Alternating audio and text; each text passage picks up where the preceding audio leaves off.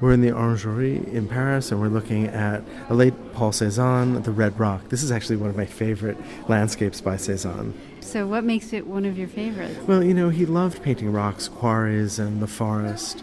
But this is just so outrageous. You've got this huge abstract shape in the upper right corner, which is an overhanging rock ledge.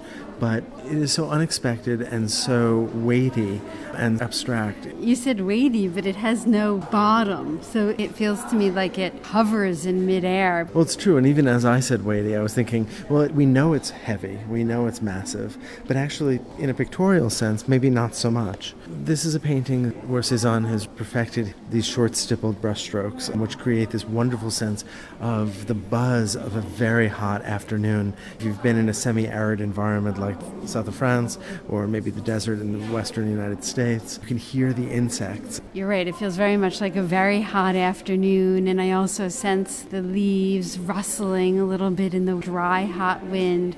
So he's drawn us into this landscape. He's given us this ochre path with these alternating bands of shadow.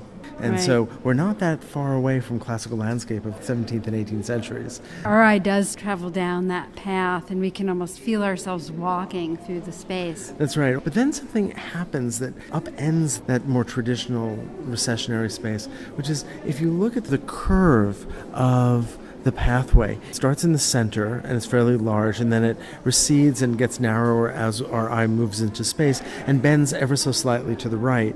But then you'll notice that there are the same colors that pick up in a similar arc, but now up in the trees. So is that a rock that's seen through the trees perhaps, but optically it plays fast and loose with the recession that we had been comfortable with a moment before. Well, there's lots in the painting that does that. The violet that makes for those horizontal shadows that you just mentioned is carried up through the landscape. We're not meant, I think, to read space in the traditional way here. I think Cézanne is not only questioning the classical landscape, but I think he's also questioning the Impressionist landscape. Remember, he had shown in the 1874 exhibition, and then comes back down to the south of France and begins these series of investigations. Cézanne here has given us a space into which we can walk, and at the same time, he is simply, emphatically refusing to give us that space. That rock comes up and forward, those trees and that sky create deep space, but also resist deep space. There's just this sense of completely turning all of the traditions of landscape on its head, not necessarily knowing where he's going, by the way. I think that this is really exploration, but exploration that is also just really beautiful.